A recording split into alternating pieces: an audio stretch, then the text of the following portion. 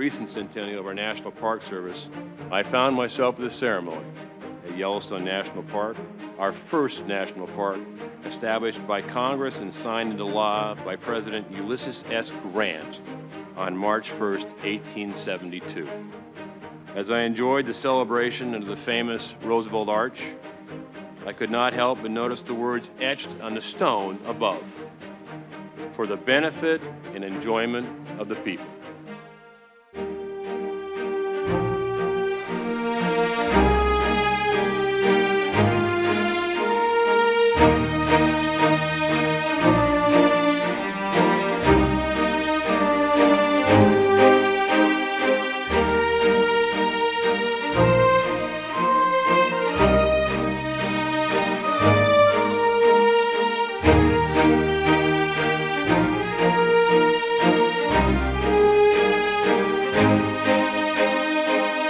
If confirmed, I'll work with each of you to ensure that our public lands reflect higher purpose so that our children's children,